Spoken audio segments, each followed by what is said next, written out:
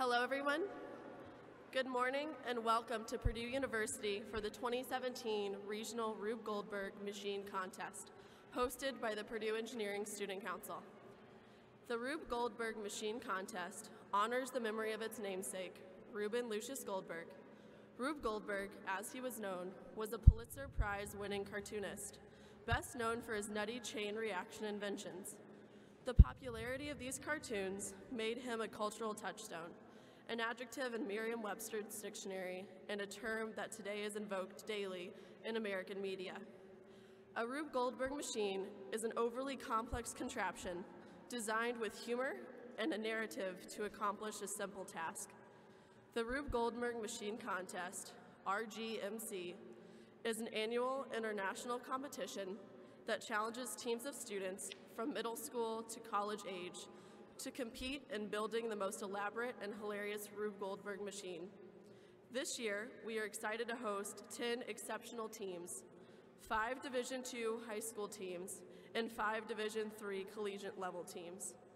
We have teams representing Purdue University, the University of Illinois, Iowa State University, and a number of high schools. We are excited to see the results of all of their hard work and hear the creative stories behind their fantastic machines. We are very excited to see the Rube Goldberg machines at work. It is nearly time to begin today's competition. Before we begin, however, we'd like to review the competition guidelines. The rules of Rube are as follows. Each team's machine must complete this year's simple task, applying a Band-Aid. The machine must have a minimum of 20 steps and a maximum of 75 steps. The machine must run for no more than 2 minutes per run. A penalty will be assessed for any human intervention on a machine in motion. Teams will have 8 minutes to reset their machines for a second run. Judging will be done on a 100-point basis by our 4 judges and 2 referees. This year, we'll have the collegiate and high school competitions running separately. We'll start with the high school teams and move on down the line to the college teams. To keep the action moving, teams will present the first run of their machine and then have the reset period while the next team goes. We will begin the second round of demonstrations after all teams have completed their first round. In accordance with the rules set by the National Rube Goldberg Contest, the top scoring Division II team and the top scoring Division III team at today's contest will be eligible to advance to the finals this April. Now, you are going to see some incredible machines that illustrate just how creative our students can be applying a Band-Aid. So without further ado, let's meet this year's teams and their machines.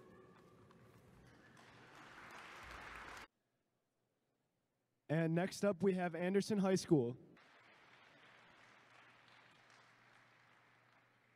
Good afternoon, everybody. I'm Roy Thomas. This is Leisha, and this is Haley, and today we're going to show you our Rubimation Rube Goldberg machine. Help, guys! Madeline fell, and my mom's gonna kill me if she gets blood on her dress. Can you get me a Band-Aid, please? I think we can help you, and we know just the way. I'll spell it from A to Z.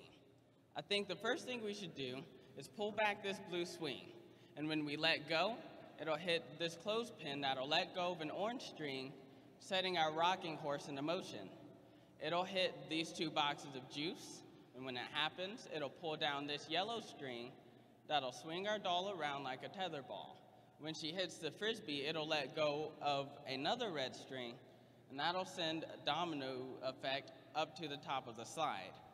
The slide will have a ball at the top that'll roll down a zigzag pattern and hit a wedge. But I'm not sure what should happen after that.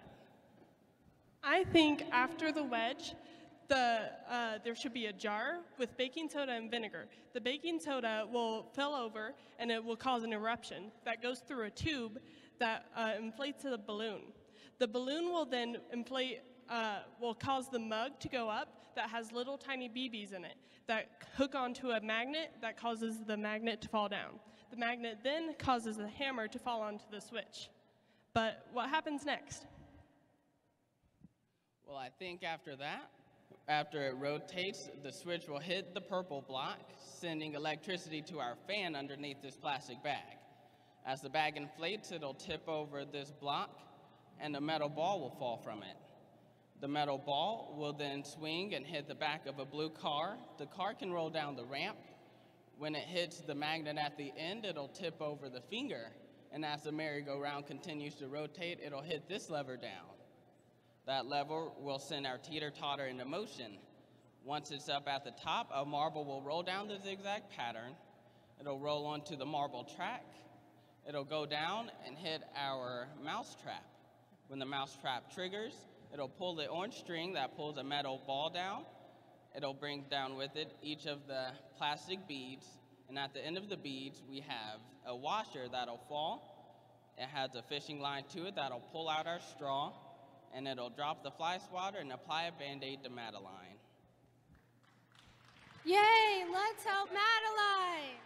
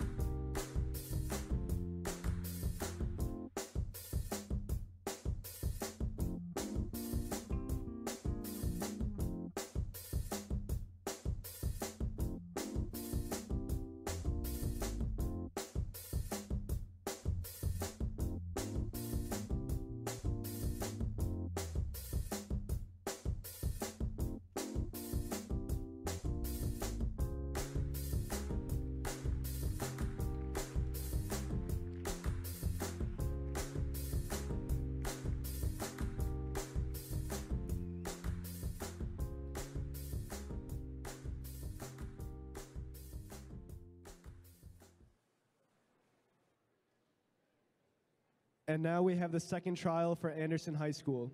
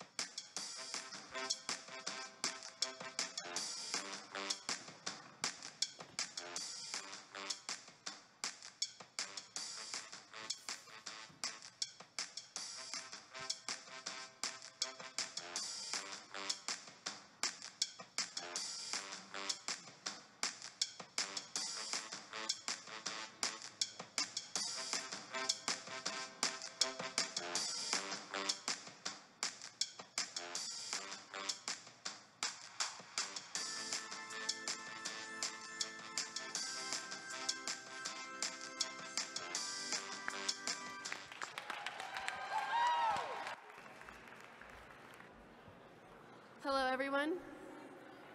We hope you enjoyed your break. Now, the moment we've all been waiting for.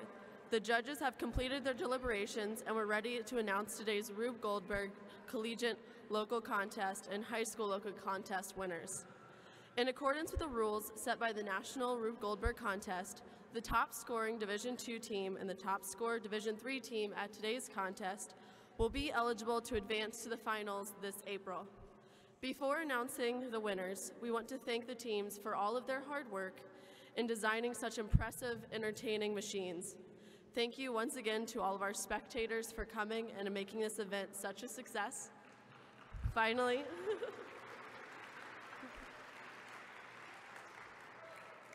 we would like to thank you, our corporate sponsors, GM and Nucor, and all of our judges.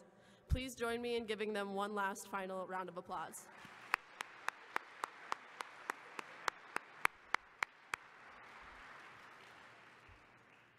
I will start by presenting the high school winners. If you could all hold your applause until the last winner has been announced, that'd be great. Thank you. So in third place for high school is the Homestead High School. In second place, Coots High School. And in first place, we have Anderson High School.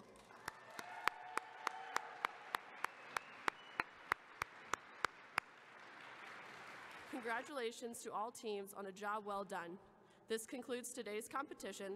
You are welcome to stay around and visit with the team members and examine the machines more closely. We appreciate all of you coming and have a great weekend.